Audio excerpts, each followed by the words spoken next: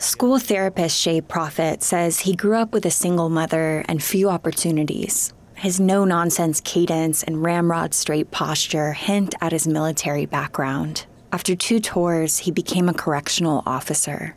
I did find myself seeing some of the inmates and seeing a reflection of myself, seeing the challenges that they faced, and if they would have had somebody or a resource, would they still be in this situation? He would give the incarcerated men advice, try to help with their transition out. I used to get feedback from my supervisors like, that's not what you're here for. If you want to do this, you need to go back to school and become a counselor. So he did, but then he had what he calls an epiphany. If I was going to be a correctional counselor, you had to go to a facility in order to see me. You had to have already gotten in trouble or done some sort of crime, and then I can give you a service.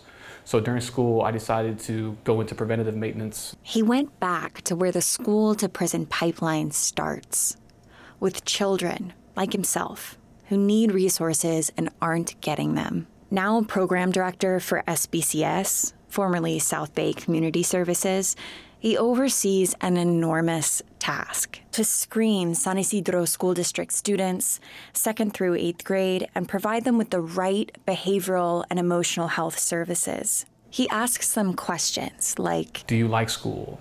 Are you turning your homework in on time? Are you able to get along well with others? His team places students who need a little extra support into groups to learn things like conflict resolution and emotional regulation.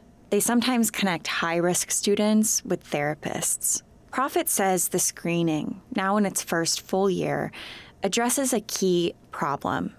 A lot of students who need help don't seek it. Beforehand, all my referrals would come from either the teachers or the parents, but it kind of eliminates the voice of the student themselves. Screening lets them bring the services to the students. They also work with caregivers. If we're putting a Band-Aid on it, we're working with them at school, and then they go home and it gets washed off because they don't have the appropriate services or they don't have the resources available to them, then a lot of our work is just going in circles. So we try to reach out to the families and see what resources they might need. What do students themselves think? I think I look at mental health and the current mental health crisis that the youth are at, not as so much a cause, but rather as a symptom of many other ways we're neglecting and failing our students. That's Matthew Kitoriano, high school junior and San Diego Unified Student Board member.